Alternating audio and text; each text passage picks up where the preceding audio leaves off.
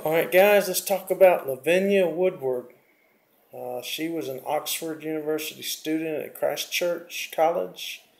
She was doing academic papers for vein grafting, so had a bright medical career ahead of her. And some of her reports of her by her friends, they said she should get a Nobel Prize in the future. She was so brilliant. But she wasn't so brilliant because she went and got drunk.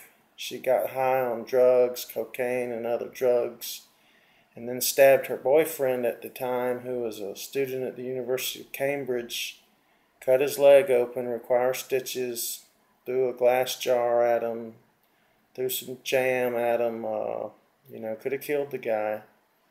And she got arrested. This was over in England. And then she had a 10-month prison sentence. But justice system felt so sorry for her that they didn't do anything about imprisoning her. They just kind of suspended the sentence. But a crazy woman, on drugs, alcoholic, had severe mental disorders from eating issues that she had to get treatment for, and just not a good quality woman. So the outrage was so bad with what happened to this woman that, in fact, the current dean of Oxford, he's in a huge political scandal now at the college. Is costing, I think, millions of pounds, and trying to fight this legally because it started with her and how he tried to do new safeguarding measures because of her, Lavinia, and then that boiled over into other things in the college that caused problems. And so this little woman has caused huge problems for Oxford. May get the dean kicked out, and anyways, it's caused a lot of political turmoil at the college because of her. Let's look at what other damage this woman has caused. Philip Kagalovsky is her current boyfriend. Now, he is the son, I think he's 21 or 22. He's the son of a Russian billionaire.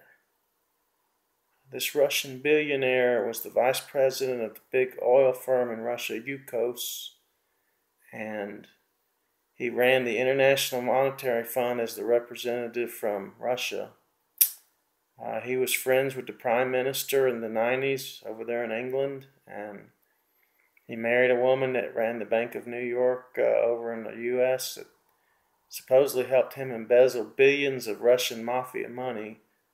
So this guy is no joke, he's a billionaire, he's very powerful, he's survived the Russian mafia, so he's no fool.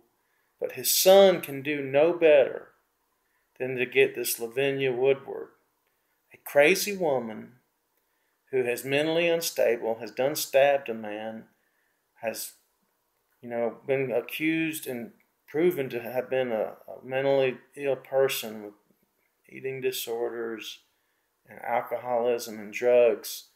And this is the best this man can do. The best he can do is a crazy, psychopathic, murderous woman with drug issues and mental illness issues.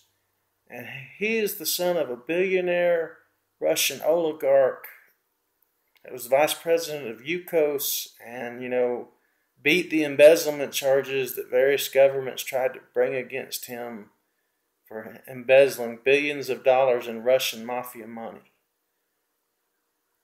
I just don't know what to say. What chance do any of you have?